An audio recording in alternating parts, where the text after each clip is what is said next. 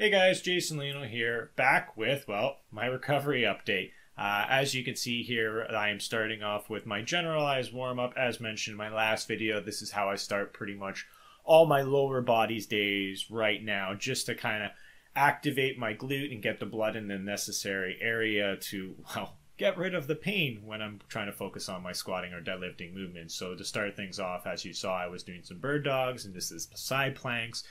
Moving on to some back extensions, where I then do some hanging leg raises just to try to help distract the spine, kind of get some compression off of the vertebrae, stretch out my QL, things of that nature. And then I keep continuing on that distraction movements with like adductor, abductor distraction with the band.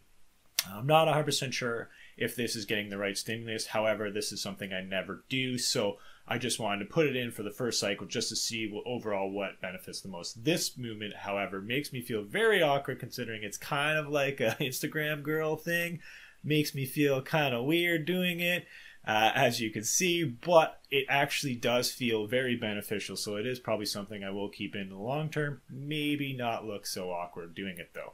And then moving on to the main movement, as mentioned, I'm going to be starting things off with a high box squat. It's a very low intensity. Like right now I'm squatting 210 pounds for sets of 10, just mainly to focus on that hip hinge movement and getting the blood into the glute area, glute minor, piriformis area, the little muscle that at the end of the day is a pretty big stabilizer overall, which has been very hindrance to my overall lifting if you really think about it. And then lastly, as mentioned, I kind of go into a little bit of a bodybuilding hypertrophy phase here where I just basically pump my legs out with belt squats and lastly leg extensions, which is hit or miss, but I do enjoy them. But guys, that's the video, so do me a favor, go down below, drop me some comments, love to hear what you have to say, and then once you're done that, hit the like, share, and subscribe to spread that love, and I'll see you next time.